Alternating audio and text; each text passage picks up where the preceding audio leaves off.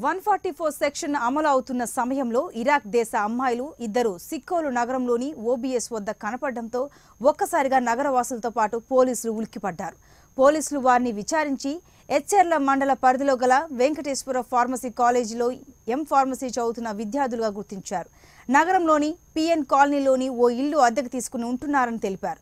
నిత్యావసర వస్తువుల కోసం బయటకు వచ్చారని తెలియడంతో స్థానికులు ఊపిరి పీల్చుకున్నారు. అయితే ఇలా ఇష్టం వచ్చినట్లు బయట తిరగకూడదంటూ పోలీసులు వారిని ఇంటికి తరలించారు.